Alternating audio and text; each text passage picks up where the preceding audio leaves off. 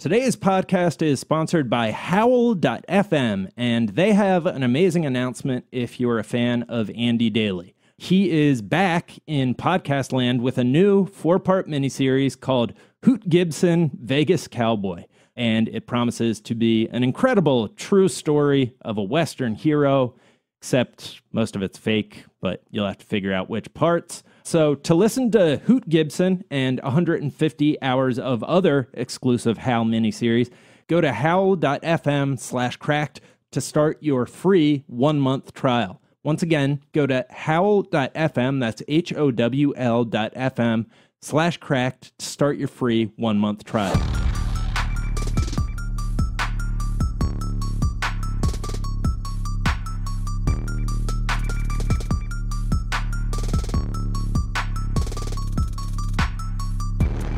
Hello, the internet, and welcome to another episode of the Cracked Podcast. My name's Jack O'Brien. I'm the editor-in-chief of Cracked, and today we're doing things a little differently. Today we're launching the first spin-off of the Cracked Podcast. As you might have picked up on by now, I'm a huge podcast fan, and I've got to say, this is one of my favorite first episodes of a podcast that I've heard just full stop, ever.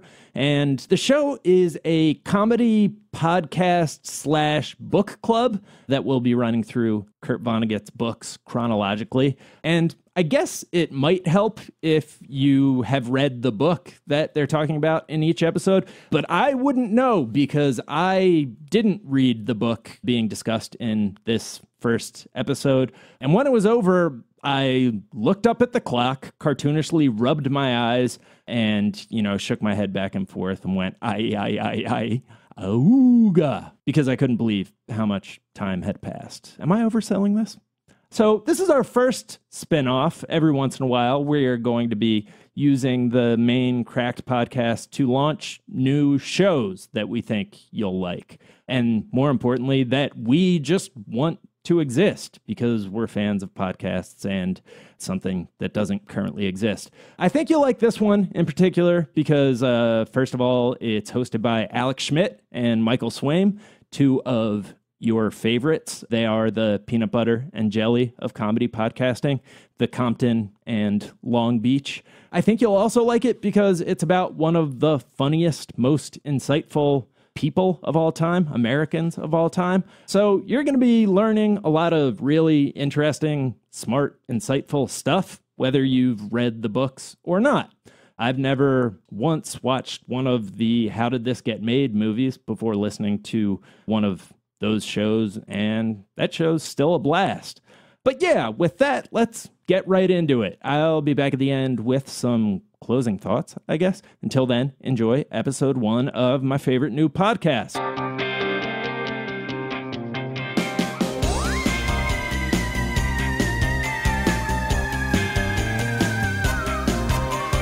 Hey there, friends. Welcome to Kurt Vonnegut, the podcast dedicated to the life, work, and ongoing things of Kurt Vonnegut, because he's the best author in the world. My name is Alex Schmidt, and I'm here with my co-host, Michael Swaim. Hi-ho! Hi-ho is right. And so it goes. I'm so excited to be here. Thank you for having me. Thank you for doing it. This is going to be a lot of fun. We are planning on running through all of Kurt Vonnegut's work chronologically. Also, I didn't know there was current Kurt. I thought he died, but that's good that he's alive. This is great to hear. Is alive in our hearts. I'm very sorry to let you know that he is, in fact, deceased. Okay. And put you through Oh, so he is dead. Oh, great way to start the podcast. A second round of feeling like it happened. Yeah. I actually covered his death. This was to show sincere love in my head, but people didn't read it that way. My satire and paper in college, he passed away when I was in college, and I wrote a op-ed piece called Fat Sack of Crap Finally Dies. Just like... satirically saying the opposite of all my true feelings of love and admiration for Mr. Vonnegut. Yeah. How clearly did people pick up on the satire? Well, everyone who worked at the paper got it, and that's about it. So whatever that percentage of the student body was, my fellow comedians were like, I see what you did there. You like Kurt Vonnegut?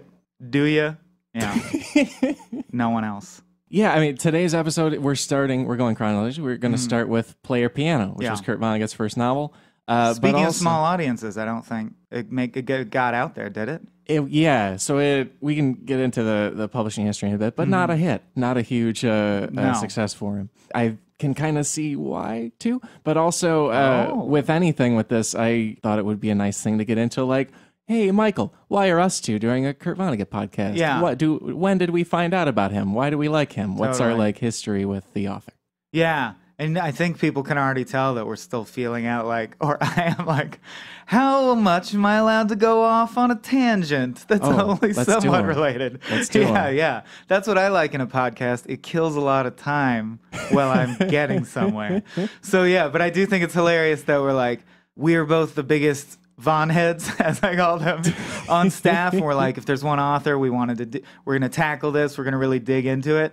And the first 5 minutes, we've already been like, he's dead and his first book was a flop. I didn't really like it. So I do think, as you when you see The Lady Killers by the Coen brothers, I left and was like, well, it's widely considered their worst movie. You're like, still better than 70% of movies. Like, it's still Player Piano is very much that. And I think I think I'm with you. We talked a little beforehand, and I think we're on the same page of his thesis doesn't totally hold up. No. Or we are the people that he fears, because it's a spoiler alert, it's like a 1984 style dystopian novel, right? Yeah. And well, I don't want to hatch that egg before you want to get there, but his thesis is something that even in his later works, I feel like he kind of abandons or reverses. So it feels almost like his attempt to be like, I want to make a name for myself. I've written all these crappy short stories for Playboy. I want to write a novel, a real novel, like you or I might, or like the guy who wrote the Scorched Trials. Clearly is aware of the Hunger Games, right? Yes. That led into, he didn't wake up in the middle of the night and be like, this beautiful story of children in a maze. It means so much to me. I feel like Kurt was dystopia, classic sci-fi staple, way to go. Yeah. This is just going to be my 1984 Brave New World. Big time. Yeah, because it really goes through the paces in a classic way of those. One great thing about it is it's how he would do those beats a little bit. It's still that formula. It's still super Vonnegut. Yeah, you can see him, the genius that's coming. Yeah. With Vonnegut personal histories, I remember starting to work at Cracked, and I had gotten a Sirens of Titan t-shirt for myself, and I was wearing it in a meeting, and you saw it, and you were like, I would love to make a movie of that. Yeah, that's just a thing I would love to be doing, because I love Kurt Vonnegut. Yeah, it would be a great thing. And that means a lot for me, because I hate the idea of adapting things in general. But as far as I'm aware, and I'd love to be corrected if I'm wrong, there hasn't been any filmed version of it. I don't think so. And I've looked a little bit. It's my favorite book, hands down. The reason I'm doing this podcast. So after episode 2, we're going chronologically, right? Yeah, that'll be the second book you wrote. Yeah, then I'm out. Oh boy, you're gonna hear us talking about Slaughterhouse 5, and I'm gonna be like, it was fine. I didn't rate it. I don't really care. Hey, you remember Sirens of Titan when they're on Mercury? But seriously, my favorite all-time book, and yeah. I'd love to see it made into a film. I'd love to make it into a film. And when I saw that shirt, I was like, yes. Yeah. Is Vonnegut your favorite author of all I think time? so, yeah. It's my first one of his was, I was in high school, and I was in this independent study class. And probably the best thing I got out of the class was we had summer reading for it. But it was the good kind of summer reading where they gave us a list of 30 books, and you were just supposed to pick a couple and read any of them. And I just happened to pick Cat's Cradle. It was on the list, and I was just like, okay, I'll just do that. And I think I ended up reading 15 more Vonneguts within not that many years. Yeah, they're compulsive, and they're not long. They're not long. And and they all, because there's so much of him in all of them, they kind of feel like an extension of each other, even though they're separate plots and so on. In my life, I was just hooked from there. It was the first shared universe experience I had, too, that was so robust. It set the stage for me to appreciate things like Arrested Development, just with the idea of, this is an Easter egg. Before I even had the concept of an Easter egg, before DVDs were in my consciousness, I was aware that in media you could oh, that's funny. That character is just wandering through this scene in a different book. Yeah. Yeah. That was one of the things we got shit. My summer reading was Ishi, Last of His Tribe, and A Separate Piece by John Knowles. Yeah, that was freshman year, separate About piece. some white kid pushing another white kid out of a tree and he breaks his arm. Who gives a shit? Yeah, that I was want like, robots. I want lasers. God, that was like the start of my high school reading, and I was like, is it all going to be about private schools in New England? Yes, Like, it was. Yeah, man. it was about a snooty private school in New boy. England and their stupid problems. I live in Illinois. Why are we doing Yeah. So what got you so firmly? Can you elucidate or have you meditated on what do you think's unique about Vonnegut that like made him one of your enduring favorite authors? There's a few things. I think, one thing I just mentioned, I'm from Illinois. Like, I think in one of his things, he calls people from the Midwest like freshwater people. I'm like, oh, what a wonderful thing. And like, I feel a lot of connection to like, oh, like Midwestern guy who went to like an upstate New York college and then went off into like trying to write the like best, shortest, sharpest things Yeah. he could. Or you're very swayed by a simple compliment. Right. Or just You were like, "What? flattery. I'm Yeah. a freshwater person. I love you too, Kurt Vonnegut. Oh, stop it. Is that good? What does that mean? What does that imply? What's the Yeah, connotation he meant that it. you're He meant it freshwater? positively. It's like that they're right. That they're very wet. No, it's that they're just like good, solid, refreshing people. I see. Essentially. Yeah. Like if I were to drink you, I'd go, exactly. yeah, Yeah, very drinkable. I see. And that it kind of combines science fiction and realistic American fiction and a few other different things Yeah. all together and very succinctly. And just I hadn't read anybody quite like that who spoke to my brain like that. It's also weird. I think, well, along with that, I think East of Eden by John Steinbeck, that might be also one of my favorite books, right up there with Cat's Cradle or something else. But I think before I had read Vonnegut, my favorite book was probably 1984, Oh, which there is you so go. like it's an odd thing that like it was probably one of his favorites too. Totally. Like, And he tracks it a bit in Player Piano. Yeah. 1984 was the first book that like roused my emotions to an uncomfortable degree that I wasn't aware. Like it was the first book that made me angry and disturbed, and I was upset that I had read it, and I was like thinking about the government for the first time. So yeah, I could see it making a big mark. And yeah, and for me it's also just what I will in retrospect call his Whedon-esque quality is like I love formalism, and I just love the English language itself, and I love fucking with media. So my favorite comic strips are the ones where they do things that could only happen because it's a comic strip and in no other media, like it couldn't be filmed, because they get an effect out of you seeing multiple panels simultaneously because they know you're going to turn the page and blah, blah, blah. Yeah. Whatever. Stuff like that in every media totally gets me off. So cerebrally. So yeah, for me, the Vonnegut thing is like he demolishes the traditional book form and doesn't care what the fuck I'm totally paraphrasing and I'll quote it correctly when we get to that book, and it might be Sirens of Titan, but they blend together somewhat. Yeah. But there's like a book where he says like at the end of one long chapter, he's like, and everything depended upon like, is this going to happen or is this going to happen? Who knows? Nobody knows. Will it happen? And then you turn the page and chapter 28 is just the words, it did. And then you turn the page and it's the next chapter. So just stuff like that. In Breakfast of Champions, he famously like inserts himself in the book and is like, also Kurt Vonnegut was there. His dick was 9 miles long. Like, that's amazing to me, and it breaks the form in a way that's Brechtian. For those who don't have the privilege of like a snooty drama education, Brechtian meaning like drawing attention, meta, like we say meta now, intentionally not taking you out of the thing because the actor sucked at that moment, but taking you out of the thing to be like, filmmaking's also interesting. Look at how this was edited. Right. Pay attention to that, and that means something. So he's not afraid to do that, and he's just so goddamn witty. A master of in the way that Twain was, and I think Whedon is in film. Yes. The one-liner that is, so where Whedon might be in the universe of like playing off of coolness, like he wants you to hear that line and go, God, that guy's so cool, or that girl's so badass, they're gonna destroy. But Vonnegut will have a one sentence that makes you go like, that's the greatest insight I've ever heard in my life. And he just nails it. That to me is like the quintessential Vonnegut nugget. Yeah. Is like wisdom, dropping science in like a short, darkly funny sentence. Sure. And there's a lot of those in Player Piano, actually.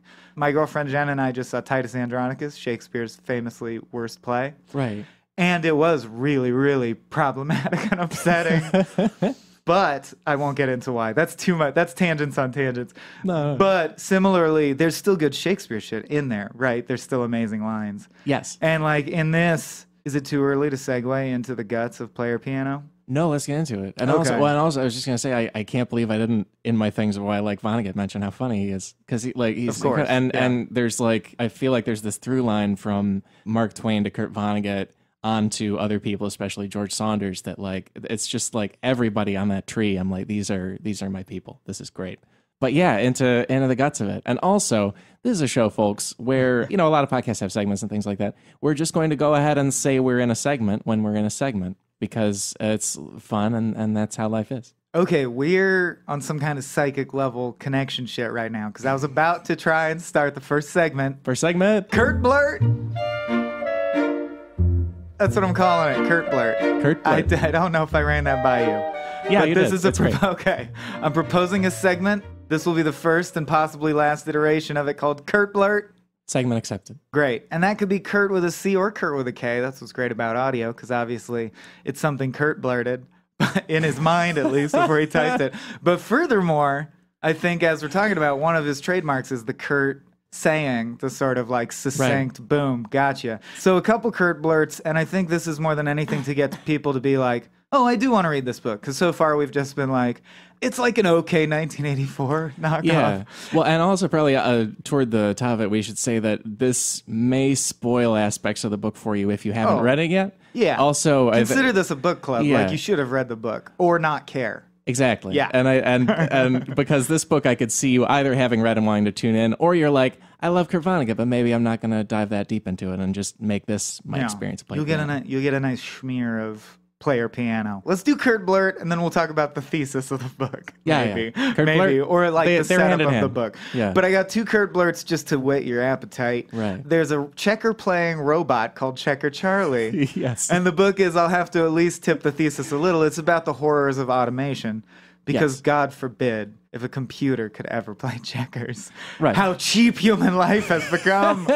So Right, like yeah. where 1984 is terrified of totalitarian government, this is terrified of automation and Like, robots. what if you're the guy who's really good at checkers, and then there's just some fucking computer is better at you at checkers? Right. It's In our- dehumanizing. in our era of more tabletop gaming than ever before, Exactly. you've chosen checkers as your calling. Yeah. So our hero, in quotes, Dr. Paul Proteus, is constantly winning at checkers. So someone to like prank him creates a robot to beat him at checkers. And I think it's a testament to Vonnegut's writing that it really got me. Like I was humiliated and I felt his shame and I was really upset on his behalf. Yeah. When this smug idiot who would never beat him at checkers is like, I'll bet you $1,000, and then wheels out this machine, and you're like, oh, I see what's going to happen. You're going to humiliate me in front of a bunch of people by showing that even I Right. can be automated, and it's all bullshit.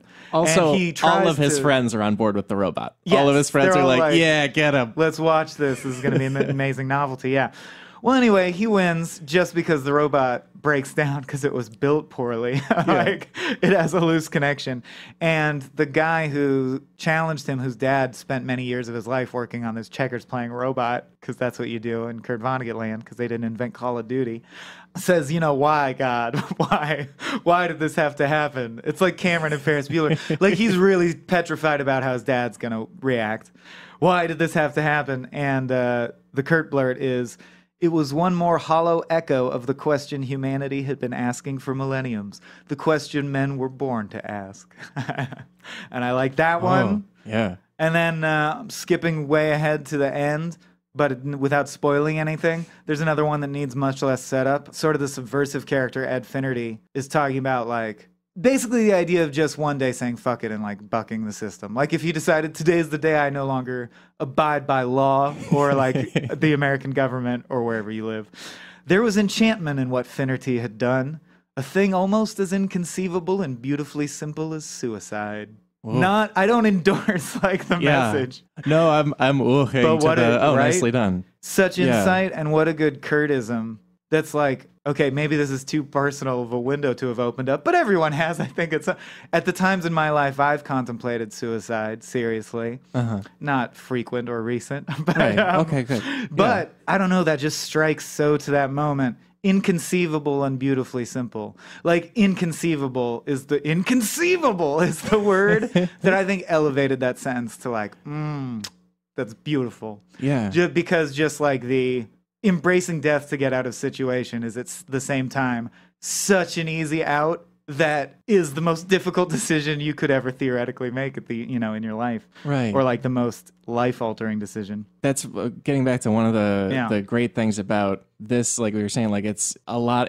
of ways templated after a 1984 A Brave New World, or there's a novel called Darkness at Noon that I don't know that one. That Kurt Vonnegut. It's about life in the USSR and essentially just someone's living there and then suddenly it's this horrible communist place.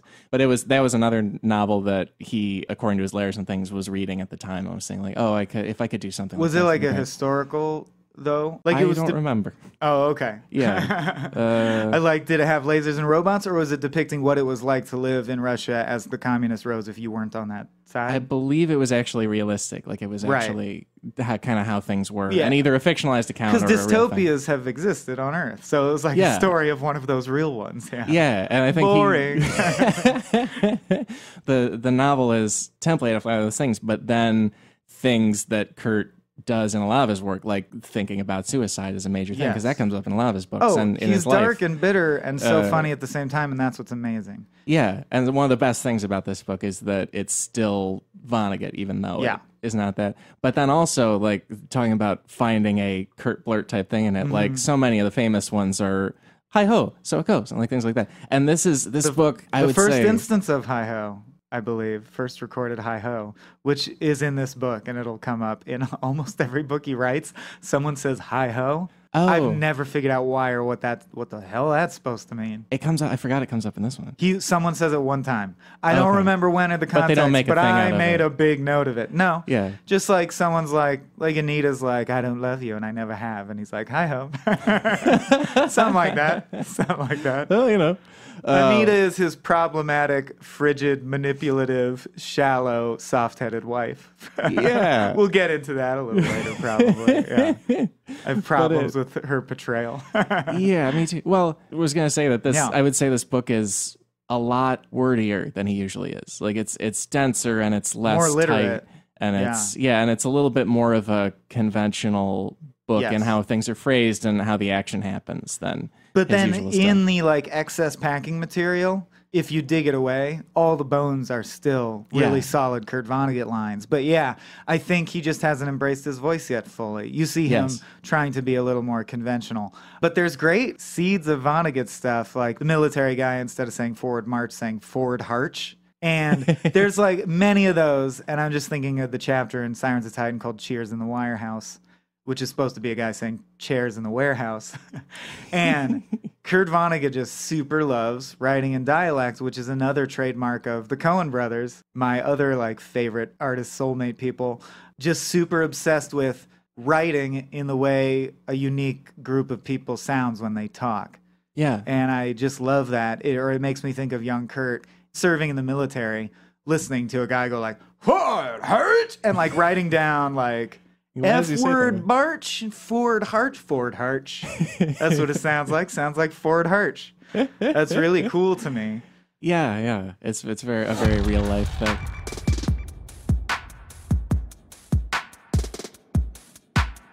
Hey guys, we've got 2 new sponsors this week, and the first one is Movement Watches. Yes, watches, and not fancy eye watches that are really hard to control because your fingers are too big and it's hard to figure out the touchscreen thing. Movement watches are stylish, classy watches that don't cost hundreds of bucks. If you want to buy a nice watch at a department store, you're going to pay at least $400, but Movement watches start at just $95, which is less.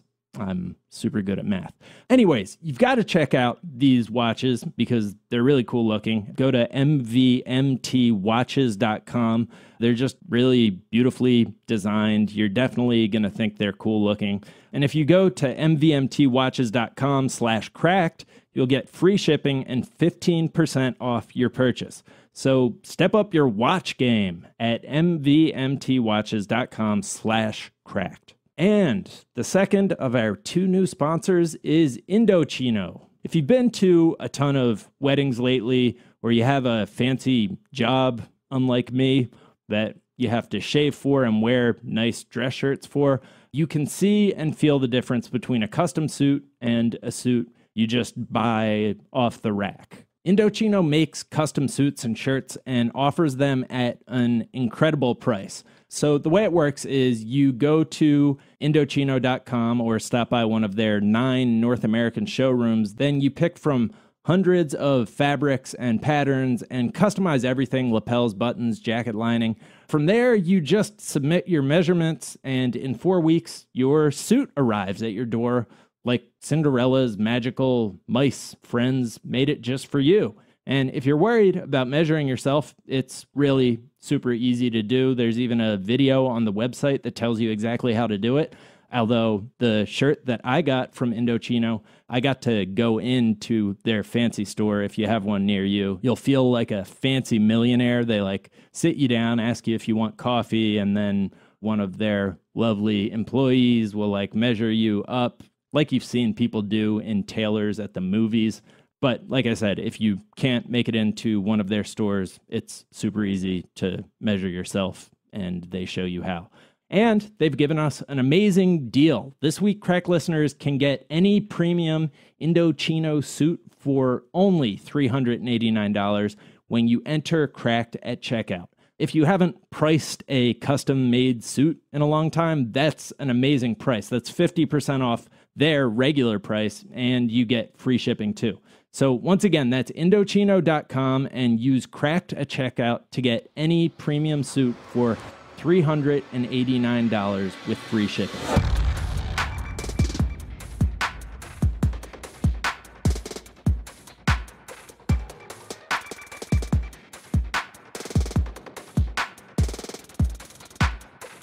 I feel like we can get into a little bit of outlining the book in this segment called 1984.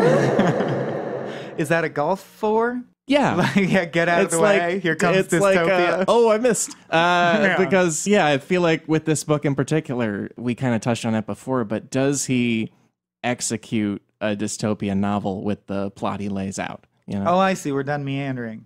This is the part of the book report where the teacher's like, Mr. Schmidt, please get to the point.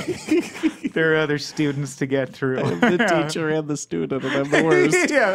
No, but I feel like it's a good way to the general plot of the book. If you haven't read it, or if you're trying to remember it from way back when, is the story of a scientist named Paul Proteus. Dr. Paul Proteus. Dr. Paul Proteus. I only interrupt insufferably because it's super important point, I think, is everyone in the society is a doctor of whatever they do, unless they're one of the poor people, and then they're not. Yeah. Like, to a ridiculous degree. Like, he goes to see whatever, his accountant, and he's like, good afternoon, doctor, and to you, doctor. And I think that kind of has come true. That satire hit home for me. Yeah, and it's a situation where Paul Proteus is a high-ranking person at the Ilium Works in the fictional city of Ilium, New York, which is pretty clearly patterned after Schenectady, New York in real life. Easier to say. And I think I said it right. And then the company is also probably patterned after General Electric's setup in Schenectady, New York. But anyway, it's a society where machines kind of determine everything. I shouldn't say kind of, they do. You take tests and your abilities are run through a computer, and it tells you either your job is to be this very high-level doctor, engineer person running the machines, or you're someone who's essentially on like a WPA construction crew, like just like wandering around fixing roads and stuff. It occurred to me, it's essentially the pilot of Futurama. Like, it's just the career chip is the plot. I mean, it's more than that because it's automation in every sense of the word, like their whole lives are automated. But the central conceit is, wouldn't it suck if a computer chose your job for you? Yeah. or took away your job. Because that's the other big thing that's happening, right? Is there's this huge pool of disaffected citizens who live across the river and are like quietly seething away in their horrible lives because all their jobs are now done by robots. Yeah. And what Kurt sort of puts forward is if you automate all the factory jobs, because they're nice to them, or like they give them free government subsistence, right? So it's not like they live well, or that's the point that the oppressors try to make. But there's a dignity of working, of like going to the factory and working at the lathe every day, that they somehow, the spirit has gone out of these people and they're living these drab, horrible lives. And we can get back to just like getting through the plot also, but come off it. I don't know if the factory worker working the lathe is like, this is the part of my life that imbues it with quiet human dignity, is working at this lathe 8 hours a day. Like he really, like they straight up tell a story where Paul Proteus is super pleased because he invented a technology that basically is like mocapping, which is a great sci-fi foresight. They mocap a guy who's really good at turning the lathe and building this chair leg or whatever. Right. And then they're like, now we make a robot that just perfectly mimics his motions. So now that robot makes all the lathe legs. You're all fired. And they're all like, what will we do without our lathe-making job? You've taken away the thing that made us human. And I just don't agree that that's what made them human. I don't know if it's just like we're in a tough time in the country or something, but like it is hard to sell a dystopia where in this book everyone is fed and everyone has a house and everyone like but there's the idea no that property. automation does your job is what's sad, or what we're supposed to be upset about. The thing that's been taken away is that early in the book it's like really laying out exactly what it's about very early, where they talk about like, oh, the first industrial revolution was the one that happened where like we got factories. And then the second industrial revolution is robots replaced like routine work done by humans. And they talk about like what happens when the third industrial revolution replaces being a smart person, essentially, or like a white collar, high level like manager of things. Yeah, and he has a quote that's supposed to like be one of the doom moments. And keep in mind, okay, so like Brave New World is about the question of, first of all, there are losers in those societies. Like in Brave New World, they're thoroughly oppressed groups of society who are suffering horribly. Right. And it's about the idea of if you could take a drug every day that just makes you happy regardless of whether your house is going to shit or not. And that's very interesting to me. Are you living a happy life, or are you living a lie that's just weird drug addiction? Right. That's Brave New World. And then 1984 is explicitly like everyone except the ruling class think they're doing all right because of propaganda, but they're actually living like poverty-stricken. Right. Like all they drink is cheap gin and go to their shitty jobs and eat a piece of bread. Yeah. In Player Piano, the stakes seem so much lower because everyone is explicitly doing fine. It's funny because Vonnegut has this mix of optimism that most sci-fi writers have and intense pessimism about progress, where he's like, he envisions machines doing a great job, so everyone does have enough to eat and a lot of great shows on TV to watch and like can learn whatever they want from the Automo book or school or whatever. They don't go into full detail, but it seems like their only real gripe is that there's nothing for them to do. Like they're bored. Yeah. If you're living in a thing that you think is a utopia, as the people in charge try to assert, yet the place where you work, the Ilium Works, is guarded by an inner gate, an outer gate, and multiple armed guards in a cement bunker with a little slit in it. Yeah. How do you not know you're actually in a dystopia? Yeah. It's so clear. And they also say that the laws of the country have been changed, so if you're a saboteur, if you're a person who's breaking these machines, that's like the worst crime you can commit. I love that. It's like the ultimate opposite of Asimov, where, at least the robot's main rule is don't fuck with humans. But in this, the law is humans can't break a robot. That's the ultimate crime. And from there, the book kind of unspools a thing of, is Paul going to decide that this dystopia that he's sitting behind all the fences of, is he going to decide to buck the trend of it, or is he going to be like his father before him who helped build this and like continue to run it and manage it and rise up in it? And at the same time, will he be okay with his relationship with his like implausibly Lady Macbethy almost wife? And have you seen A Simple Plan? No. Really, really good movie. I'm also just going to shoehorn in as many recommendations as I can. Simple Plan, great Sam Raimi movie. underseen, I would say. But yeah, it really reminded me, there's a scene where the wife, basically these guys find $1 million in the woods and they just decide not to return it. They don't know anything about it. But slowly but surely they turn on each other until they're all dead and no one got the money. Or, it's like that kind of story. And the guy you're supposed to hope might at the last second do the right thing or get out of the situation has this horrible wife that is like straight out of Player Piano. I mean, it's Anita. It was amazing. Because in Player Piano, there's this scene where Paul's the character that we're with where we can't decide, is it good that society's like this or is it bad? And of course, like in all these books, secretly there's a revolution brewing. And is he going to join the revolution? Is he going to stick with the imperialists or is he going to just be torn up in the middle? That's sort of the question of the book.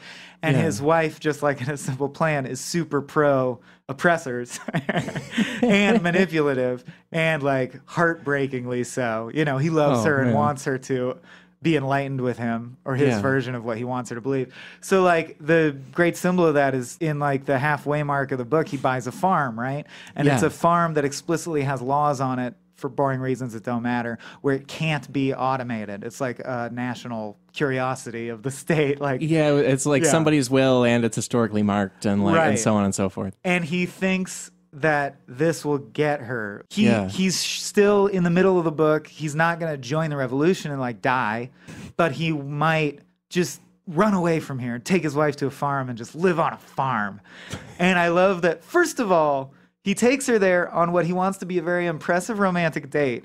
Yeah. They drink heavily. They pre-party before they go there. Yeah. They're driven there, which, by the way, I don't know why Kurt Vonnegut could imagine everything being automated, but there are still barbers and drivers. Automatic cars are not possible in his mind. Well, it's even like... Nor is even a hair-cutting machine. It even makes it a little less dystopian because the barber's like, people thought it was too weird if it was a robot, so I do it still. It's like, okay, then I guess things are a little better then. Oh, yeah. But then there's the negative example of that when they're all having dinner right before the Checkers Charlie debacle, when is I believe the only minority outside the Shah and his entourage in the book.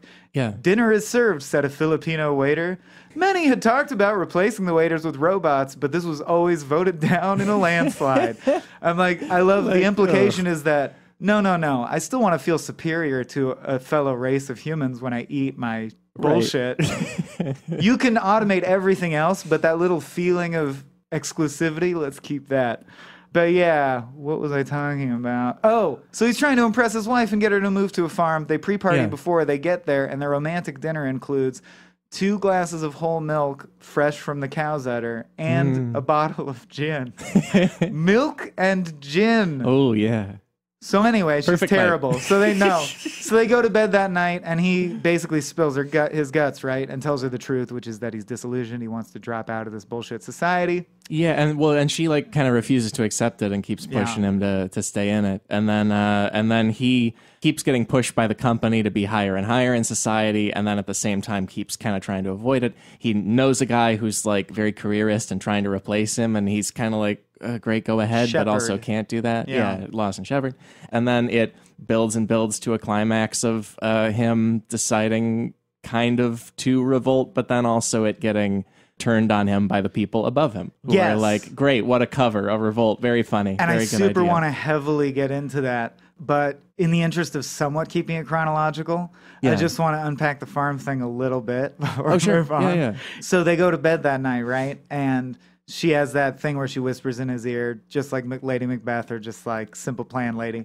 I'm like, who's going to win? Blue team, by God. Blue team's going to win. Which is very much, I think, in this book, Vonnegut's version of, and he loved Big Brother. It's the moment where, I mean, Paul ends up going back and forth and back and forth and back again.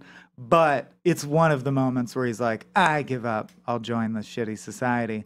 Yeah. And it's worse than her just not wanting to live there. She wants to automate the farmhouse, remember? The reason he's disappointed is he takes her to live in this farmhouse, and she's like, I love it. And you really think the book might turn into, oh, it's going to be them against the world. Like he's going to flip her. Yeah. And she's like, I love it. We can replace that with an automatic blah, blah, blah. We can insert the automatic thing over there. And he's like, my heart is broken.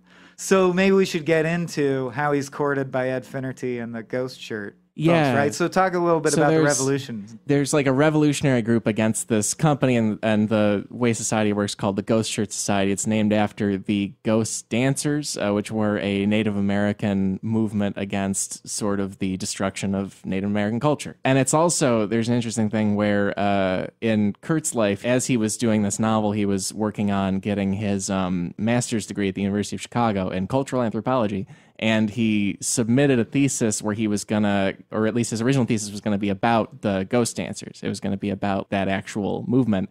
And his thesis idea was rejected completely. But in doing all that research, it influenced that being part of the book.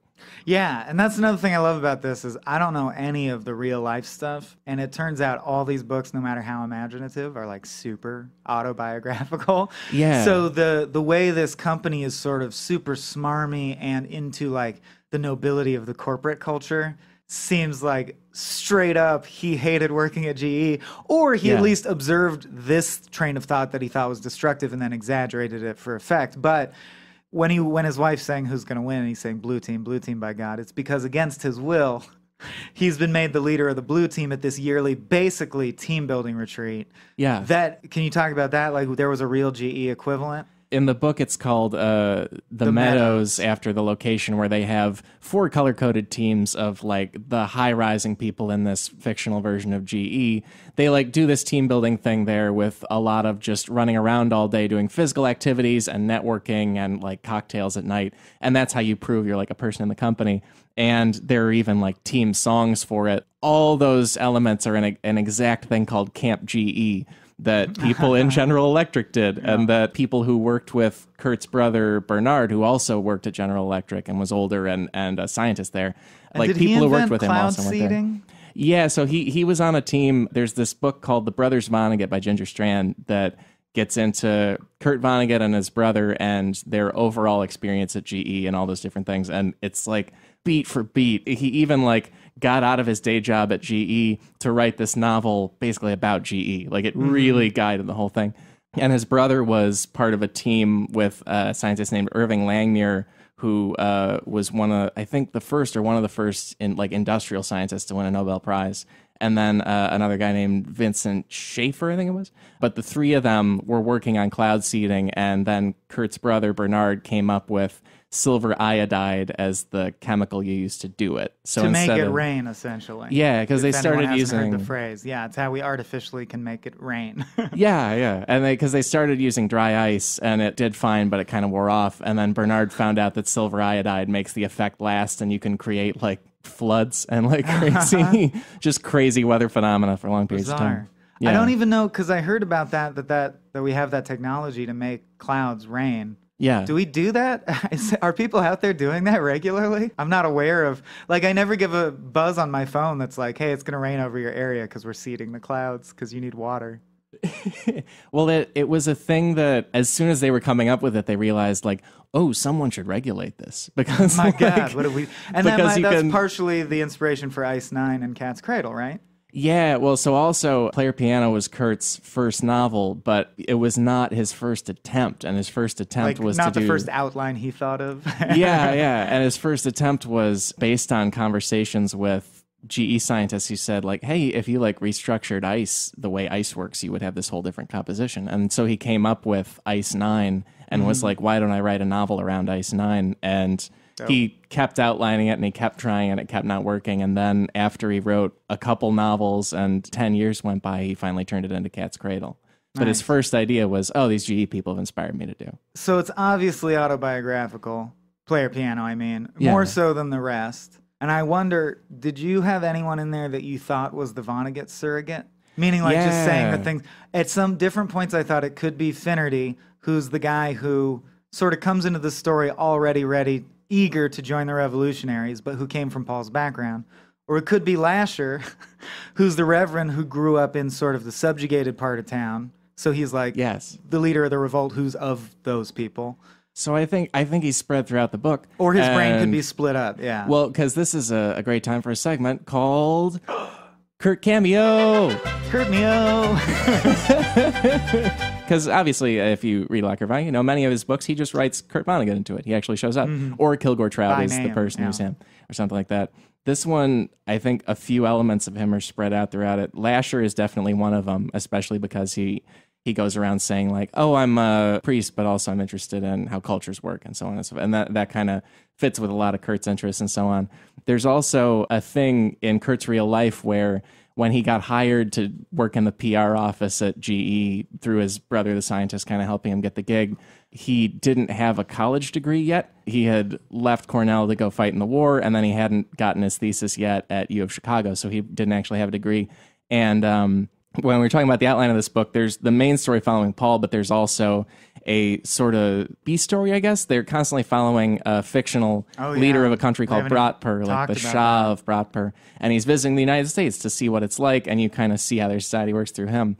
And the guy leading him around is a guy named Ewing Halyard, who later in the book you find out he is going to lose his whole life because he didn't pass one gym class in college, which he needed the degree to get his doctorate, and then from there his whole life. And so if he doesn't go back to college and pass a gym class, he loses everything. It's like Brazil, like that terror of it's a different side of the coin, I think, of the horrors of automation, where it's like, or even the trial, it's like, oh, this one clerical error destroys your life, and because the system's so bureaucratic and cold, no one cares and no one's going to help you. But like we forgot to hit the space bar 20 years ago, so you're fired.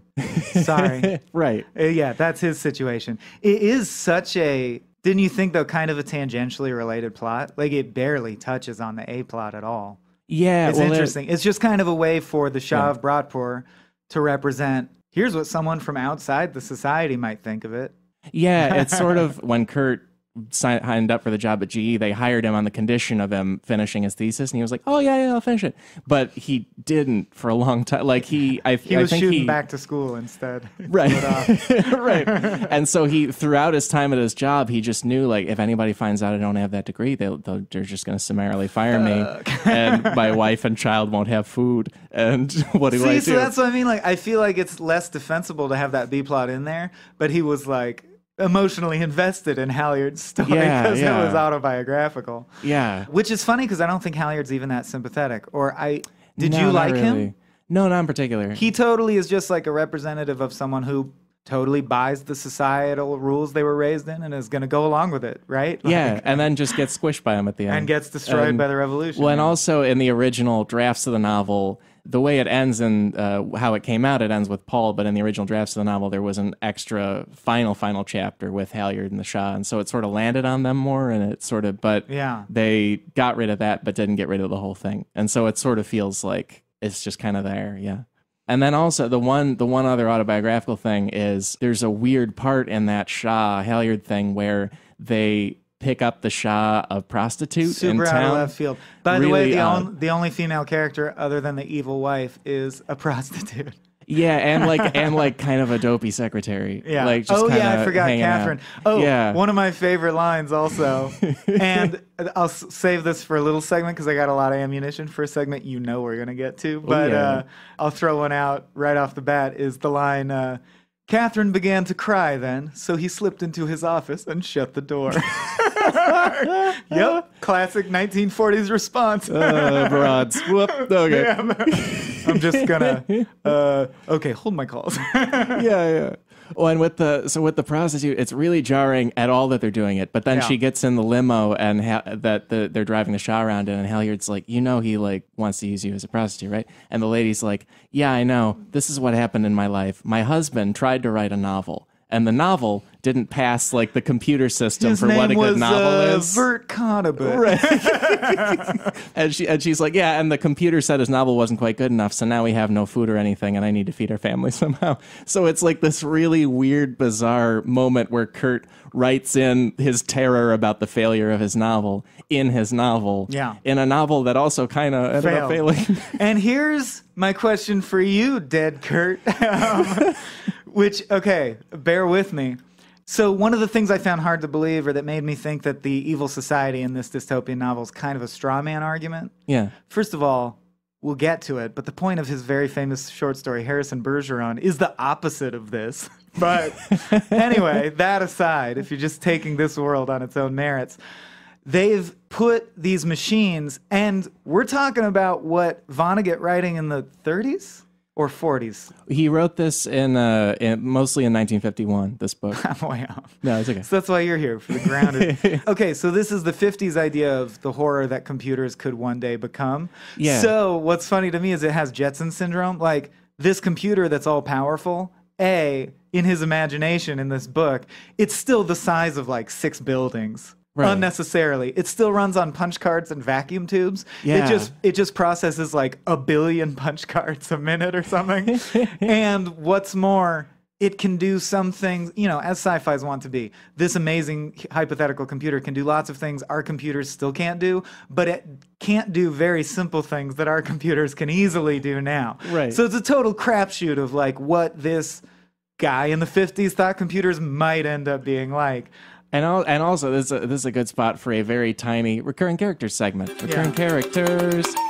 Because, Which character? It's kind of sneaky, but the big supercomputer that they just take a chapter Epicac? with, Epicac, is in also another short story and a few other I spots. didn't know. And so it's sort of a sneaky one because it's a computer. Do you think it was meant to sound like Ipecac, the solution you take to induce vomiting? I think almost definitely, yeah. Okay, because and it's sort of also bears sort of a out if parody you of keep it in mind. ENIAC for Yes. you people who love punny versions of mainframe games. exactly. But I do think. Do you know the HAL IBM thing? Is that So it's letter in 2001: off, right? A Space Odyssey, the computer's called HAL because it's one letter off of IBM. Yeah, So it's yeah. supposed to just be an IBM. Yeah, right. That's the one that fucks up and kills everyone, not a Mac.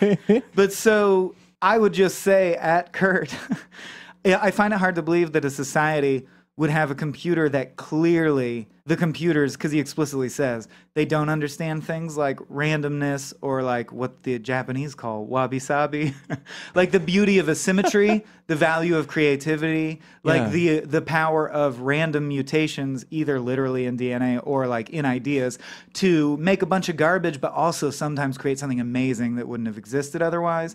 So like diversity and variety and chaos, we all know, I feel like, is a strength. Yeah. I mean, we live in a country of immigration historically, and I think that's part of that belief is like get a lot of ideas in the mix. Anyway, I just find it hard to believe that the society would turn everything over to machines before they were ready.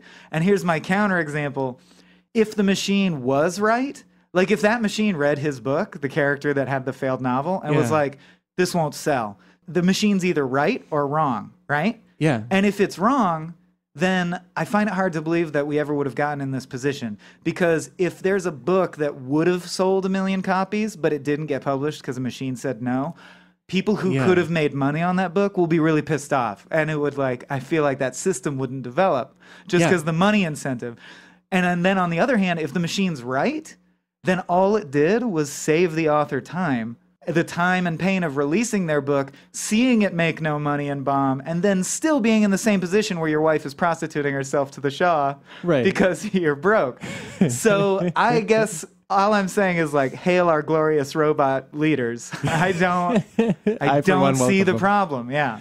Well, and also I think he picked a wrong problem for his dystopia. And that question you asked before about is this a dystopia or is this already kind of happening to us and so on? Oh yeah, and a lot of it. That's what's more impressive is not the stuff he predicted would go wrong in horrible dark ways hasn't, but a bunch of the stuff he just predicted would be true is. Yeah. Yeah, there's one bit where they talk about I think he's seeing a doctor or something and it's robots handle a lot of this now. That's happening. Yeah. People are working on a robot that knocks out the paperwork and the initial checking in on a patient for their temperature and so on and things like that. Yeah. That we're working on that right now. And even with creative work, you read things about, Netflix looked at their algorithm and that was a guidepost they used to develop House of Cards. They were people like Kevin Spacey and people like political dramas and so on. That's very good to know. Yeah. Humans go write it, but we'll use the aid of robots to help us with this kind of thing. Man, there's an amazing comic book called Scud the Disposable Assassin. I've by heard Rob of it. I Schraub. haven't read it. One of the issues is about a futuristic alien society where the countries only battle, in war, by whoever can bankrupt the other side by sending the best, most kick-ass AAA action movies that everyone goes to and like spends all their money on until your society's bankrupt. So they have these advanced computers that just spend their time calculating like 9 explosions per minute is the optimal number of explosions. It's really cool. Oh, that's amazing. Yeah, and I guess I wouldn't have a problem with that, is what I'm learning about myself. When we even like just calculating what we need in general, like companies like Amazon kind of do that. Yeah, like, because that's the it's other kind of big a point thing of the book like- is Epicac is constantly saying, only make 18,408 microwaves. That's how many you'll need. Yeah. No reason to denude nature by taking more resources. That's how many people will buy this year. Yeah. And That sounds great. And we're doing that. right. And the book says like that's the main reason their society has enough food and everything is Right. that they've had computers figure out how to not How to waste conserve resources. the food. So Yeah. it's like, okay, great. That sounds great, but then everyone's sort of just, and trust me, I think it's interesting. We're kind of bearing on like a political issue, which is I get the counter side in real life, which is I'm only trained to do this job. Automation took it away. No one's giving me Right. any training or money in recompense. The rest of my life is going to be a spiral down into poverty. And that freaking sucks. Yeah, And we yeah, should do more to help people who are put out of a job. But I guess Yes. I just can't agree with the idea that you have to like freeze it or somehow retard the progress, because I truly believe that there are amazing, noble things to do in life. Like if you were born into a future civilization where you didn't ever have to worry about food or anything Yeah. like that, or finding housing or anything. I don't want my job dictated to me. But I mean, let's say you had no job because you lived in like Starfleet Academy. Yeah, and they technological replicated. unemployment. Yeah. I'm sort of on the Gene Roddenberry side, where I feel like, of course, there would still be crazy murderers and assholes, a percentage. But if we lived in a resource-free society, I don't think people would just become like filled with malaise and shitty and just like mill around doing nothing, living in a haunted, horrified state. I think we Right. would like, everyone would be super into like art, philosophy, like just hanging out and talking with your family. Like there's Yeah. lots of good stuff to do with your life. You don't have to work. The reason Right. to work is to earn your keep, right? But I'm just saying, if in theory no one's being oppressed Yeah. by you just chilling is fun. I don't see why what the problem is with that. What also, and maybe one of the successfully predictive things about the book is that at the end of the book, everyone is like, "Oh, bring back the machine. Like, I loved machines. Let's just get that going again." Yes, and we should get to the end. Yeah. Okay, so 2 things. I'm sure you notice like multiple people when he's driving around say, "Hey, your headlight's broken." Yeah. And I think it finally clicked for me that I think it's supposed to be like just hammering home that he's the character who sees both sides and isn't sure which way he's going to go. Yeah. Like Finnerty has the vision, the true vision of what is going down right now in society. He sees through the bullshit. Right. But Paul's like, well, I see one eye's open, one eye's closed, sort of because I want it to be, because I'm Yeah. not ready to risk it all. And then people like his superiors, like Kroner and Baer and so on, just like love it. They're on the Yes. opposite of Finnerty. Where Right. They're like, no, this is the best. And Let's that's- never change it. And I love that he also slips in someone who represents every sort of response. Like Luke Lubbock is this rando character who they see who is a member of like the equivalent of like the Masons and Yeah. the Moose Lodge. But then later you see he's also a member of the Secret Rebellion. Yeah. Then at the Meadows, when they're doing the stupid GE propaganda chant, they mention that he's there just because he's on the wait staff, but he has like his hand to his heart and is crying and openly like cheering along to all the propaganda. The point being that there are people who just like joining organizations. Yeah. And I love, he's a minor character and they are a minority in society, but I love that he presented like, there's also people who are going to join whatever revolution is going on. Like the Yeah. Luke Lubbocks, who are just moved by anything that pretends to be noble. And also just Like love, they're going to fall for anything. Whoever talked to them most recently. yeah, and they also just love being in groups. Like it's almost kind of a predictor Yeah. of the Granfalloon concept of like, oh, a Yes. group has power just mentally for us because Yeah. we're part of a thing, and that's very exciting. So Vonnegut, I think we're going to hit on this probably throughout the whole podcast. He has that famous quote, I think it's from Mother Night, but I'm not sure. We become what we pretend to be, so Yeah, we must it's be careful what we pretend to be. Yeah, Mother Night? Yeah. Right, because it's a bad guy pretending to be a Nazi. But I believe that is like the central point of Vonnegut's life. one of maybe two. The other one being like people should be courteous, which has a lot more power and wisdom in it than you think at first. But man, that quote, there's so many proto versions of that quote in here. Like his thing is about pretension and perception. So just a quick rundown. After this Luke Lubbock thing happens, Reverend Lasher, who represents the revolution and all it stands for, says, I got to get a uniform so I'll know what I represent. And Paul says, or two, like Luke.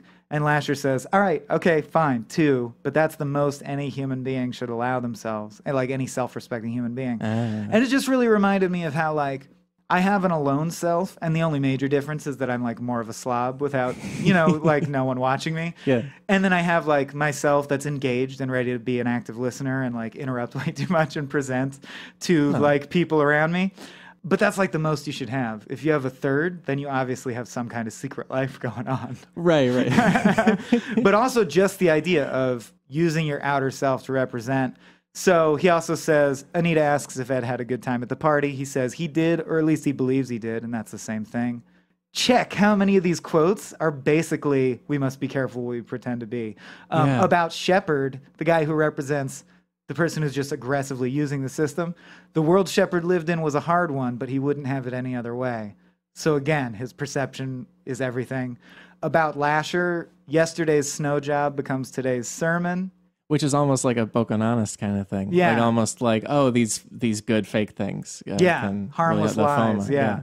And then last one, half the people or more didn't understand much about the machines they worked at, but they worked at them very well. Which I would like to think I work at these machines very well, and I don't. Again, what's wrong with that? I read this on a Kindle. I don't know how this microphone works. Fuck you, Kurt Vonnegut. Society survived, yeah. But let's get into the ending, yeah. Sure, yeah. There's a lot there, too. I want to know your interpretation. Like, I'm not even sure what I think happened. So Paul joins the revolution, but when he intends to join the revolution and says, I'm joining the revolution of the powers that be, they say, oh, great, yeah, you're wink, wink joining the revolution. Very funny, great cover. So Paul gets himself kicked out of the job that he actually wants to get kicked out of. The Ilium powers that be. Oh, yeah. Just for the clarity of people who haven't read, Sure. So the Ghost Shirt Society are the revolutionaries, then the Ilium representatives, the Ilium works as the company men. And he's like, to them, I want to quit. And they're like, yeah, great. That's exactly the character that we've scripted for you. And he's like, no, really, I want to quit. And they're like, you're going to be a really good secret agent. Listen how committed you are to the role. Yeah. So, yeah. But meanwhile, the Ghost Shirt Society, literally under truth serum, is like, do you really hate the way things are? And he's like, yeah, I do. And they're like, oh, he was telling the truth. Right. So by virtue of the fact that he's of both worlds, he can keep kicking the decision down the road. Yeah. Like he still could go either way. He's legitimately in the rebellion. And if he wanted to, he could puss out and say he was a double agent and run back to the arms of the government. Yeah. And then his wife, Anita, leaves him for Lost and Shepard, which they had all kind of set up throughout the book. Right, because Shepard represents the ambitious one who's actually playing by the rules. She thinks those rules are great. So they're a much down. better fit for each other. Yeah. And then Paul and the Ghost Shirts, quick version is they go and break the machines, and then in the process of break the machines, they break all of the machines, and they're like, no, but we can keep some of them. People are looting, like, no, we're not doing that. They're like, should we keep like the automatic respirators that keep the babies alive? And they're like, wreck everything. Not that explicitly, but the implication is the looting of the revolutionaries goes way out of control, right? More than the leaders thought it would. And it's still kind of a comical revolution because it only happens in a couple of cities. It happens in Ilium and I think Oakland and Salt Lake. And most that's it. of the groups chicken out. Yeah, and most of the other groups in the major get cities shut down. Right. And then after they've done this, they find a group of people. There's like a broken soda machine for this soda called Orangeo that no one likes except the guy who's in charge of all production. And so that's why they're Orangeo machines. But after the people have broken everything... sorry, shouldn't the computers shut that down? I thought the whole point of this system was there was no inefficiency based on like, well, the boss likes this drink, so we have to stock it. That's the exact kind of efficiency the computers would be like, no, it's not going to sell. No one likes it. Yeah, well, because I was thinking throughout, like, the one way this dystopia does get really, really scary is if it's Terminator and, like, the machines really do start running things, like, for themselves. But I don't think it ever... in their own best interest? Yeah, but I don't think it ever hits that point. I don't even think they're self-aware. People in charge of, like punch card computers. And I think Vonnegut intentionally doesn't want it to be, you're not scared of the robots. You're Right. scared of the fact that how could people do this to each other with machines? Right. And so the people, they're with this broken machine to make a soda that no one likes, but people are like tinkering with it because everybody's become like either was an engineer or is naturally into engineering the society. And they're like, oh, I can't wait to rebuild this machine. This will be so fun. And the people running the revolution realize that like, no matter how much they get people to break machines, even beyond the point of any sense, they're going to want to rebuild them and want to live this way. And so they go and turn themselves in to the authorities. I don't want to be overtly political, but the clearest analogy for me is they go like, oh, it's not Trump, it's the voters. And here's where I blow your mind. Like, do you think Vonnegut thought they're giving up because fuck it? Or are they giving up because it's like the end of Star Wars 4 and it's the medal ceremony? I couldn't tell if I was supposed to be happy or like Big Brother horrified. Well, I think in an earlier draft of the novel, there was like a final chapter where Paul comes back from jail after years and years and like meets Croner back at the farm, and they talk about how Is he married to Hermione finally? We flash forward. Right. And his second son uses a time turner to Paul says he became the librarian in prison, so he read a lot and he's become more philosophical, and he's like, I hope people can hang on to their humanity and be more technological. Boy, that would be great. And so that is like, I feel like that must be what Vonnegut thinks. It's sort of cheating to say, oh, because of this thrown out chapter, that's what the ending means. But I feel like he's too. But also in terms of like, can he write a fully dystopian novel? I don't even know if he can. Like, even in other books when like all the world's seas are frozen and things like that, or like all humanity is mutated into like seal thingies in Galapagos, like it's still kind of chummy and heartfelt even after the world's ended. That's the other thing about Vonnegut that I think is so unique and special is, to me, he's like an Eminem dichotomy.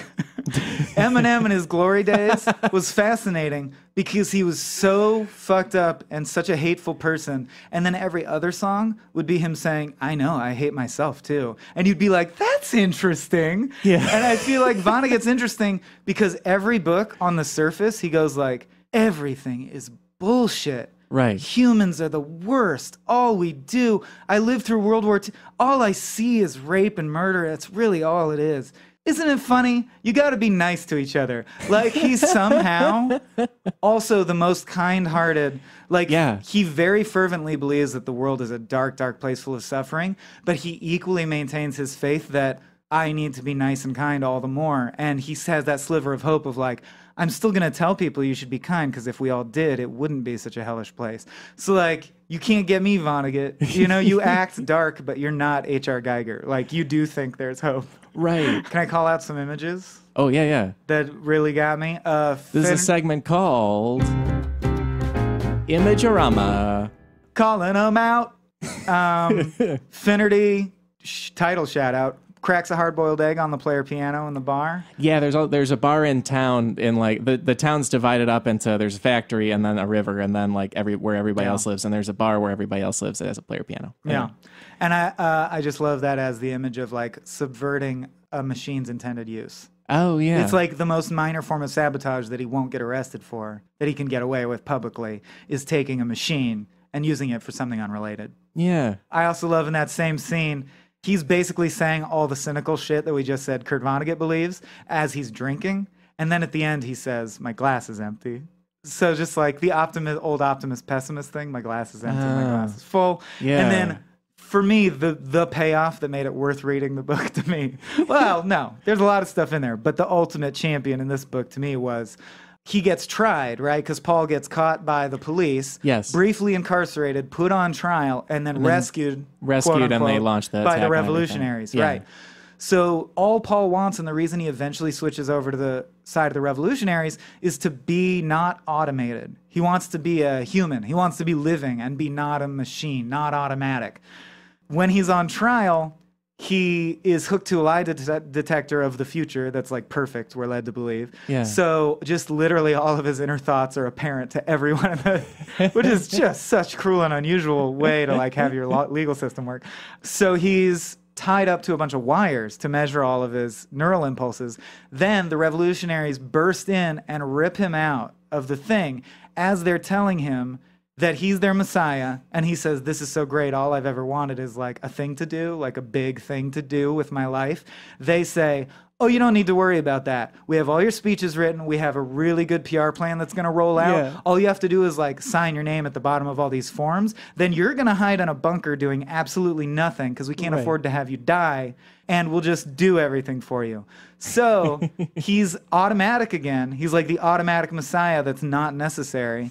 As he is being forcibly moved from one location to another with strings attached to him. And he Vonnegut even describes him as looking like a marionette, like earlier in the section. And I just think that's dope. That was my favorite moment. And they just needed his name. And also, like, buried Easter egg is that the last name Proteus is part of the name of a guy, Charles Proteus Steinmetz, who like founded... you got all this real world shit. Yeah, he founded the research lab at General Electric that Kurt's brother worked at and like had great times at, because the boss of it would walk around to all the researchers and say, "Are you having fun today? Are you having fun today? Are you having fun today?" And they would just develop anything they could. Yeah. And then it kind of shifted and got worse from there. But it's like, now I'm thinking maybe Ed is his brother. Roots. I could actually, I could see that a bit. Or like they're both kind of a combination of each other. Yeah. But speaking of which, the analogous lab that Ed worked at and then gets fired from is National Research Development Laboratory, or Nerd Lab, which I just enjoyed. Did you have a favorite moment? Well, I think you mentioned the trial, and like the trial to me is one of the times when the book gets the most Vonnegut-y, I would say. We were talking about Kurt needed to like kind of break himself down and find his voice by making Paul a character who's on trial and feels just fully exposed and feels pinned down by this lie detector. Also, then he starts talking like Kurt Vonnegut in a way that I expected him to be. And how classic of a conceit is it to be like, well, let's have a trial now so that I can have the two arguments that I'm presenting literally just go against each other. Just directly. Yeah, it's a little blocky. And I think I like, there's a line, the main business of humanity is to do a good job of being human beings, not to serve as appendages to machines, institutions, and systems. And that's the thing that, and it's literally a part in the trial where they're calibrating the lie detector and they tell him to lie, and he says something like, all scientific progress is good, and it's like, it says it's a lie, he thinks it, and then they're like, say something true, and he says that about people. And it's such a like basic boiled down Vonnegut. Big tits will get you in anywhere is in there. Oh yeah, or it might be a different chapter, but it's definitely a quote in there. Yeah, is that with the prostitute lady? Maybe I forget. I don't know. Yeah, it's a weird bit. I think it's a fascinating novel, in particular if you like Vonnegut, but also just in general to see somebody who's so, I think, fundamentally not quite dystopian, going for the most hardcore 1984 thing he can do. Yeah. And I will say the closest he got to convincing me was in that trial scene when he says, what distinguishes men from the rest of the animals is his ability to do artificial things, and a step backward after making a wrong turn is a step in the right direction. I was like, well, you're so good at words that I almost agree with you. But just the idea that there is such a thing as, spiritual or social progress and technological progress. And he's just sort of saying, no one's making us pursue technological progress as hard as we can. We can do whatever we want. In fact, that's one of the amazing things about being human. We could get together and decide to change society in this way or that way. So why be a slave to this system? And then the characters could rightly say, because you made us, Kurt. This would never happen in real life. But okay, so here's the segment. Introducing Vonnegut. Very similar inflection to what you used for the last segment. But so Vonnegut is where we cop to what I call the Rudyard Kipling effect, because Rudyard Kipling was my favorite poet growing up. And then I read the poem The White Man's Burden, which is about black people, and was very, very upset. And what a pain they are. Well, but it was about how like it's so misguided. He's like, stop being racist, you guys. They're really bad at everything, and they're poor and helpless. We need to help them. You should feel pity for them. It's like, we don't need that kind of help, Rudyard. Just back off, Rudyard. So Vonnegut is where we talk about this sort of problematic areas, and I think we already touched on. I do think he gets better and better, and like even by the second book, Beatrice in Sirens is one of the best female characters ever. Yeah. And I think has a lot of self-agency. Yeah. But basically the female characters are Catherine, who's like your classic super airheaded, overly hysterically emotional secretary, literally. Yeah, and is hooking up with another like engineer Guy at at the plant office, already. just casually. Yeah. Yeah. Anita, his wife, who he said is Lady Macbeth, basically. Yeah. And I'm just going to throw some quotes out there. Anita was armed to the teeth with jewelry. She had combined the female weapons of sex and taste with an aura of masculine competence. Right. So I love that he's like, all the evil parts about her, very feminine, although that edge of like intelligence, very masculine. Yeah, and it's so weird that so much of this book is very autobiographical about G.E. and his life, and then Kurt's actual wife Jane, like he wrote her love letters for years in Yeah. college, and after that, and like they were like such collaborators on everything, and like they had such a wonderful close relationship. And then his first novel, he's like, shark woman, that'll be fine. Yeah, well, it's That makes clearly a sense. bad marriage all throughout. Yeah, Right. and like Finnerty berates her for not respecting the privacy of men when she like pops her head into the office to see if they could use any refreshments or anything. Right. He's like, you must Perfectly nice. respect the privacy of men. Keep in mind, this isn't in the 50s. This is how Vonnegut thinks it will still be Yeah, in the future. in the That's what's future. weird to me. At the Meadows, and actually, tragically, I wouldn't be surprised if this still happened at like a GE style company retreat. Yeah. They pay some guy every year to like dress up as a caricature of a Native American and Yeah. like dance around doing Native American shit Yeah. for all these old white men to be Right. like, you're right, we do embody the noble spirit of the people we exterminated from this land. We are great. Like literally co-opting all the Native American culture and handing it over to the GE executives. Right. That scene was like rough. But I don't put that on Vonnegut because it's obviously supposed to be horrible. Yeah. Like you in the book think it's awful. As Well, it especially happens. because the Finger Lakes up there in New York, that was like the seat of the Iroquois Confederation Yeah. historically, and so it's like a very traditional thing. But then they're like, great, let's use that for Yeah. making widgets. But the one I want your take on, and be honest, if it occurred to you while you were reading, this is the one I really do put on Vonnegut and like the times in which he was raised or wherever you land on that art versus time you were born in argument. The Shah Bratpur, I think, is Yeah. way too noble savage. His whole function Yeah. in the story is to have these really wise one-liners. Like he sees the machine telling all the humans what to do. And the humans running around, and he goes, what do you call those people? Through an interpreter. And the guy's like, oh, workers or citizens, he says. They're citizens, sir, because he's patriotic. And he goes, Kurdishna, or whatever made-up word Vonnegut did for their language. And he's Yeah. like, what does that mean? Slaves. So it's like, like Shah of Bratpur often ends a chapter by going like, in our country, we would use this word to describe it. And it's Vonnegut's way of going, get it? Like, they're slaves. Yeah. He's really there to like bolster the thesis. Yet he is like a befuddled dummy who doesn't know the most rudimentary like technologies, as if they haven't Yeah. reached his country yet, and doesn't understand a lot of like basic things going on, Right. and just sort of bumbles around drinking constantly Heavily. and wondering if he can have sex with the women around. Yeah. Like, can I have sex with that one? Oh, no? All right, what about that one? And so I'm like, Yeah. that bugged me. Or just Well, that depiction. I agree. And I think there's also in Brothers Vonnegut, they talk about that in real life, the Prime Minister of Pakistan visited GE and was like doing a tour of the US no. to like see what America is like. So and this even is like impression of like did the that thing of guy. visiting an average family home, quote unquote, because that's a scene in the Shah storyline Yeah. where he visits a regular home. But Kurt went from like, oh, the leader of probably a perfectly intelligent country who would like know things. Let's make him this cartoon. And that wasn't Yeah. a great way to do it, Yeah. especially with him drinking constantly that he didn't need to do. Yeah, but I did like some cliché, whatever that is. Yeah. I did like his made-up language. Yeah, and apparently he drew on his like study of linguistics in his master's Ah, program they to all do that. figure that out. But that's Tolkien, everybody. Blah blah Yeah. blah. Anyway, that was Vonnegut. What? Vonnegut. Yeah.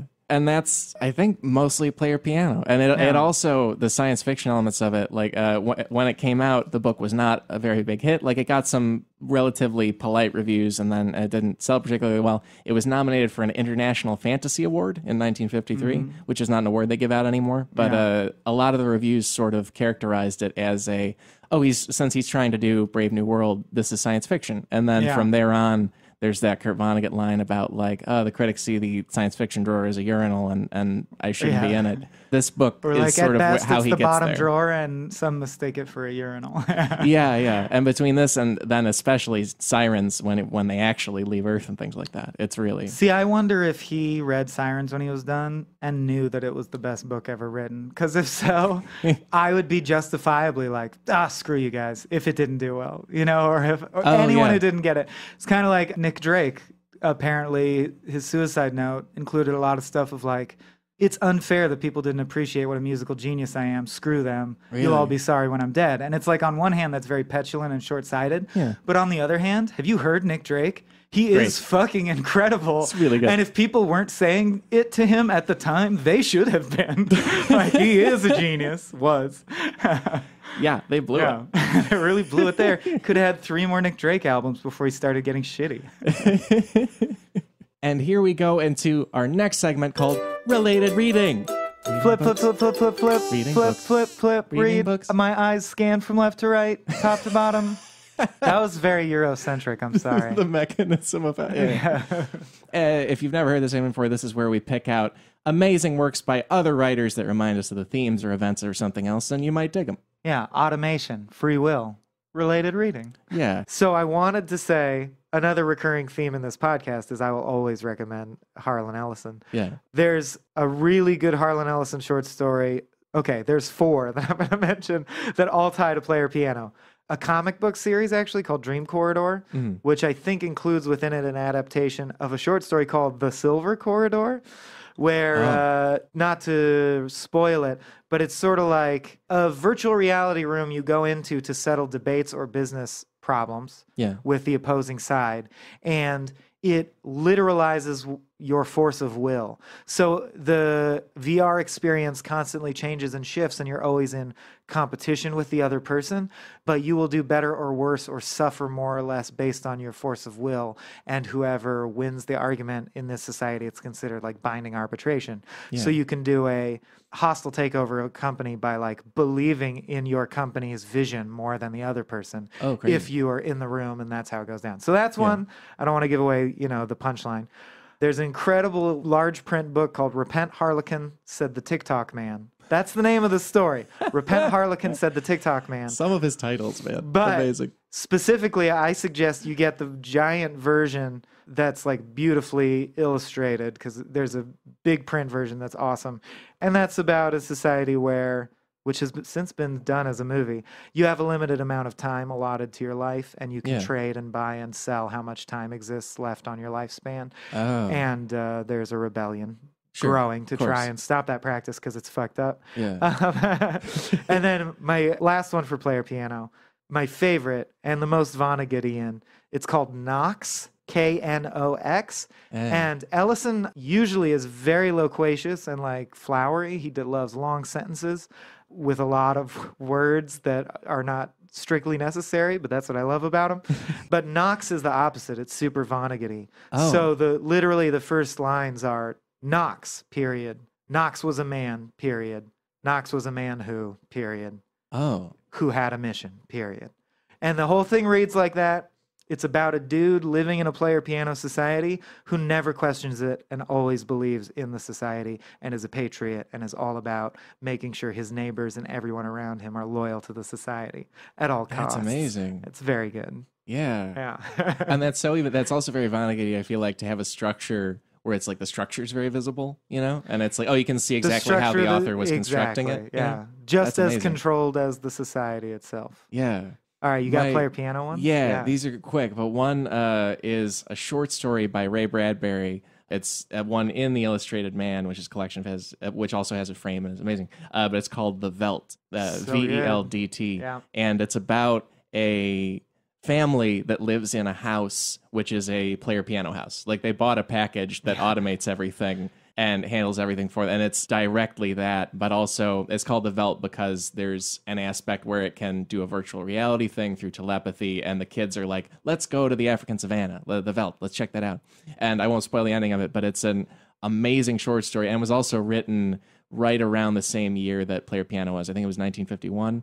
And so that is very fascinating to see a contemporary author who also, in the Kurt Vonnegut letters I was reading, they started corresponding in the late 50s. Bradbury and Vonnegut. Bradbury and Vonnegut, which is amazing. Yeah. Just very exciting to me because I love them both. But that story is an amazing take on a lot of the themes in Player Piano. And the one other one is The Caves of Steel, which is a novel by Isaac Asimov. It's one of the big hitters of sci-fi. You may know it if you follow it. But it is like Player Piano in that it's about a society that has everything it needs because of technology. And Caves of Steel's case, everyone's moved underground, Caves of Steel, into huge cities. But also automation is semi-replacing jobs, except in Player Piano, it's very much just unthinking machines are so powerful that they've taken care of things, and maybe we'll have AI. But Caves of Steel, it's about a human detective. He loses his partner, and his new partner is a robot detective, a fully thinking, feeling robot. And some so people credit it for inspiring Blade Runner or some of the tropes of Blade Runner. Yeah, and it's very that and Neuromancer. And good because it should be a movie or something. Oh yeah, like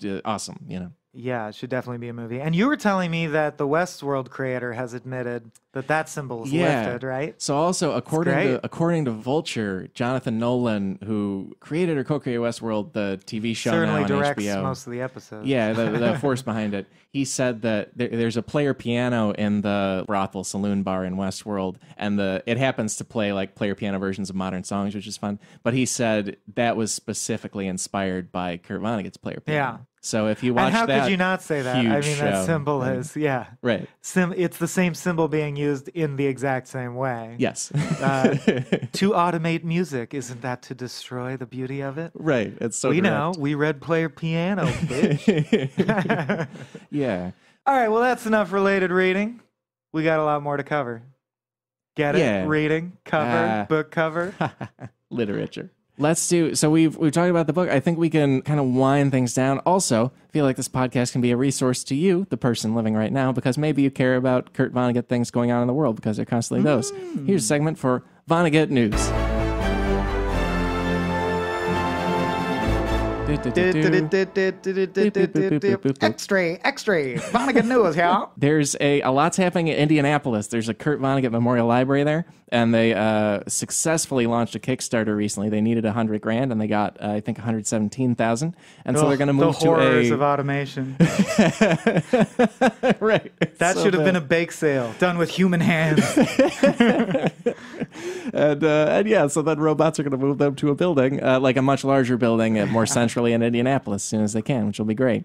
And then also, New York City just had a musical version of God Bless You, Mr. Rosewater at City Center. Oh, I didn't know that. It's closed now, but it's a revival of a musical written by Howard Ashman and Alan Menken, who are most famous for doing a lot of like Disney stuff, like Little Mermaid and things like that. They did the songs for.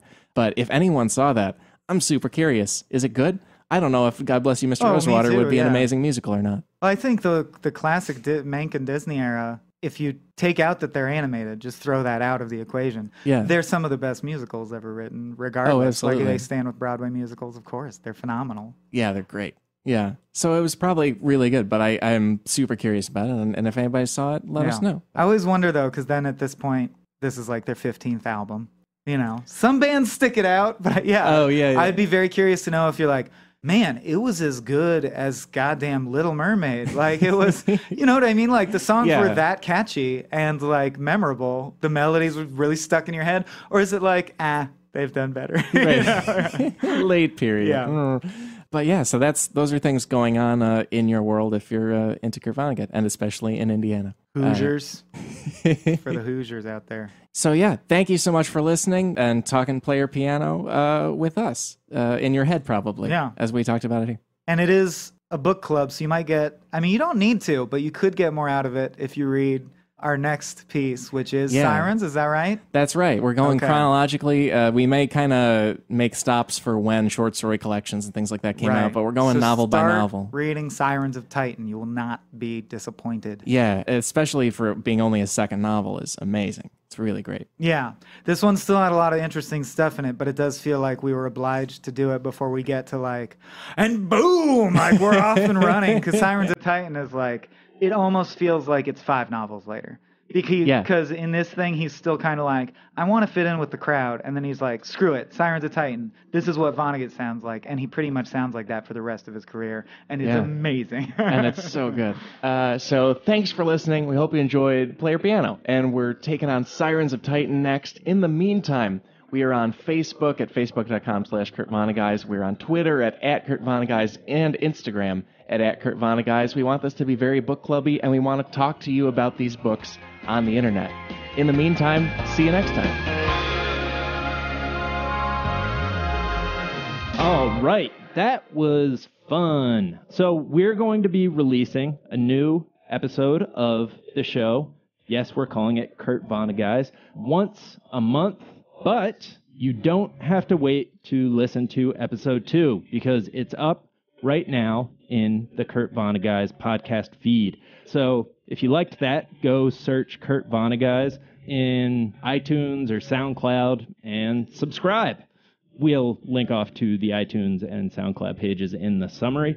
And yeah, there are already 2 episodes up. The first one that you just listened to, minus my bullshit, and episode 2, Sirens of Titan, which is an even better book and might be a better episode, actually. And they'll be dropping every month going forward. They want to give you and themselves time to do the reading, though, like we said, not totally necessary. And that'll do it for us this week. Thanks to engineer Brett, who you can follow at Brett, R-A-D-E-R, on Twitter. You can follow me at Jack_O'Brien, and we'll be back next week with more podcasts. Talk to you then.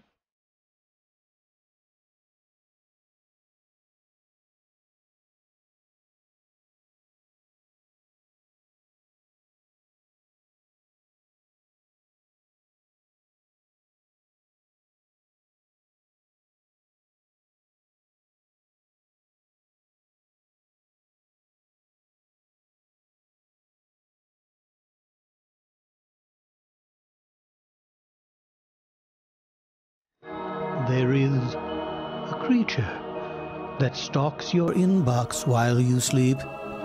The Earwolf.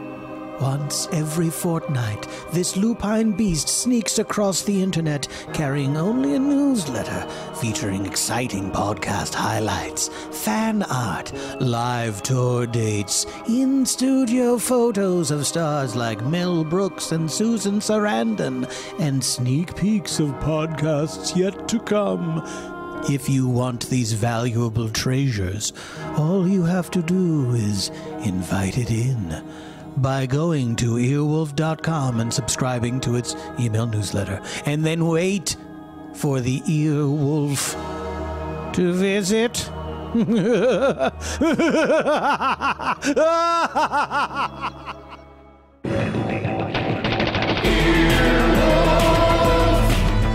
This has been an Earwolf production, executive produced by Scott Aukerman, Adam Sachs, and Chris Bannon. For more information and content, visit earwolf.com.